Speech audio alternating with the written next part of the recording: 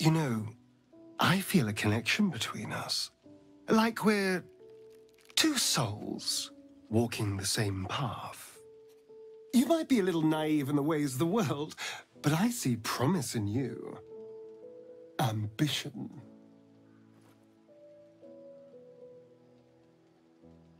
Just that you have a big heart. You like doing what's right.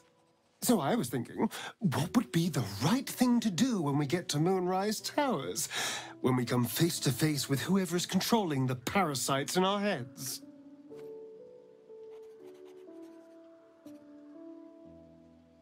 Gods!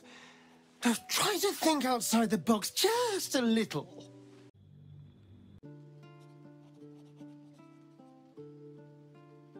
That's the obvious option, yes. But consider the alternatives. Yes. Exactly. Just think. How many people have the Mind Flayers infected? Hundreds? Thousands?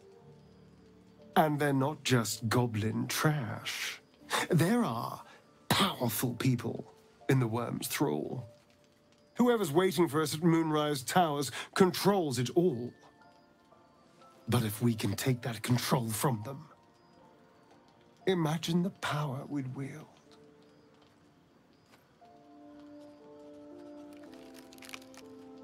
Power is just a tool. It's people that are good or evil. And even they can be a little bit,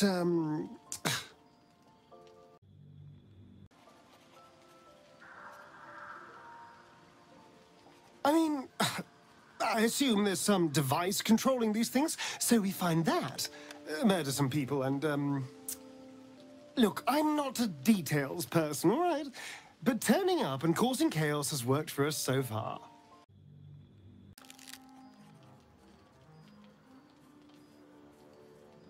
That's just the thing. If we control the parasites, then we can order them not to change us. All the power, with none of the tentacles.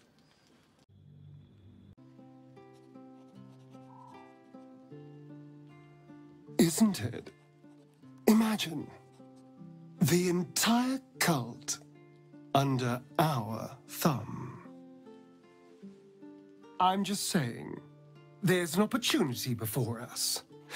If we can control the tadpoles, we can keep ourselves safe and enjoy a little world domination on the side.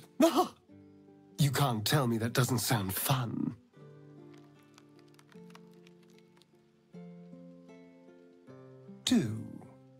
It's not often the universe hands you something like this. We'd be fools to squander it. Of course, this all assumes we live long enough to find this, moonrise. But I'm feeling optimistic.